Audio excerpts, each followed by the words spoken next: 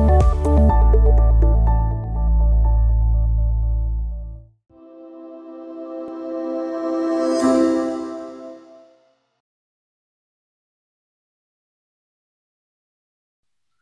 and welcome to Blytheway Business News. Today I'm joined by Andy Warne, Managing Director of National Milk Records. National Milk Records is listed on the Aquis market, a market capitalisation of around £21.5 million and a ticker of NMRP. Andy, welcome back to the show. First of all, let me start by asking you, you've just done a robust set of interim results. Can you please run us through the highlights? Yes, it's been really good. I think the word robust is a good one, but that dependable resilience in terms of revenue and EBITDA. I wouldn't like to sell you the business that's all we're all that we can do, because in the financial year prior to this one, prior to our ransomware attack and COVID-19, we did do £2.8 million worth of EBITDA. So £1 million in 6 months of EBITDA is nice, but we've still got some work to do. It's a question of going back into the strategy plan, looking at the core business that we're recovering, and then working on that to drive it forward. I mean, the year-on-year comparisons are noisy because we've got the effect of our ransomware attack in the previous period, and then we've got a small effect of COVID-19 in this period. But yeah, the business is good and the market's good. That's the most interesting thing. Christmas 2020, there was 14% more dairy sold. There were 3,000 tons more cheddar sold to the UK shopper. So the dairy sector is in good robust health, which is great looking forward into the next couple of years. We've got processors investing in capacity. I just noticed just recently that Cadbury's are going to start making all of their chocolate back in Bourneville. So no, we're looking forward into the next period and in a good place. I always think that companies investing in their business is a sign of confidence. Now, you've just increased your level of investment. What's the primary focus for the investment? Yeah, it's a word that you'll hear a bit from us in the next couple of years, and that's genomics. We've been investing in genomics equipment, and that's now up and running in the laboratory. So what's that about? In very simple terms, NMR is a big data company. We have very good information on what a good cow looks like. We have very good information about what a bad cow looks like. So you just go out and you collect lots of samples of DNA from a good cow, and you collect lots of samples of DNA from a bad cow, and then you can produce what's called a genomic key, which allows you to, if you like, recognize the DNA of a good cow or a bad cow.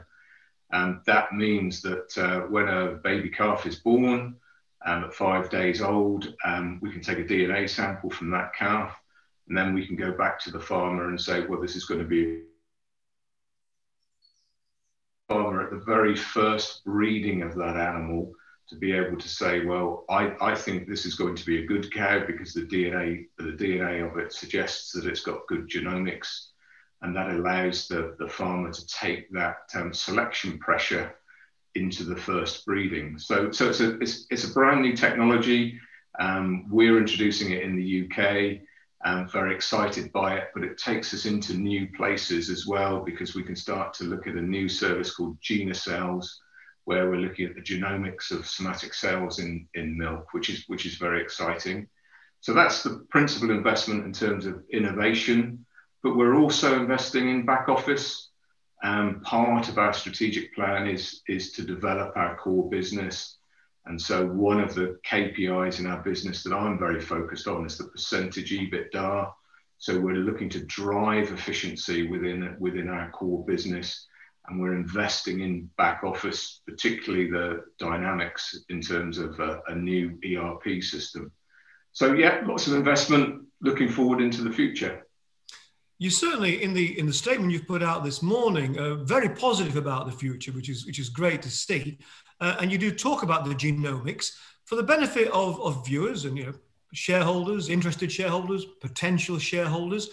What do things like genomics do for revenue streams and profitability? So if you look at our strategic plan, one of our drivers is this idea that there is still more development in terms of our core business. So our milk recording and our payment testing business, as I say, we're investing in the systems to drive that. And then we have this concept of adjacencies. So we have a very high market share in terms of the number of dairy farmers that we deal with. We have a very high market share in terms of the milk processors that we deal with.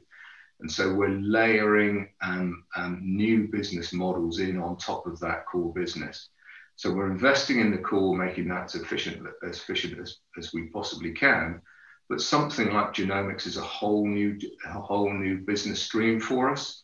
So we have a new technology, but we site the equipment in the same laboratory. We sell to the same customers, and so the ability to drive additional EBITDA from these adjacencies is really quite impressive, simply because the core business supports the infrastructure, and then we're building these new revenue streams in on top. So yes, so the genomics is a fantastic opportunity, but we see that there's we don't know what we don't know, because it's new technology. There will be new areas that we're so far unaware of, and we're starting to look, for example, at the genomics of soil, which is sort of people will look at me quizzically when I talk about that, but soil health is a big part of sustainability, and so the if you like, the biomass that's within the soil is a real good proxy in terms of measuring soil health. And of course, if you're looking at DNA within the soil structure, and that's going to tell you the diversity of bacteria and fungi within the soil as well. So we're very excited by it, but the key thing for us is that let's focus on the core business, get that absolutely, so that we're developing the really efficient EBITDA growth there, and then these adjacencies sit on top of it. Well, it sounds, Andy, like, if you forgive me, the cream is rising to the top in National Milk Records. Thank you for spending the time with us this morning. If there's one thing you would like viewers to take away from this interview, one thing to think about for this year for National Milk Records, what would you like that one thing to be?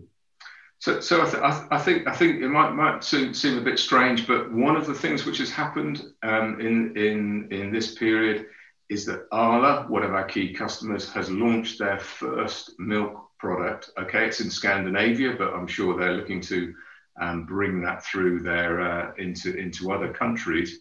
Their first milk product, which has the claim on it to be completely carbon neutral, and that's quite a big thing.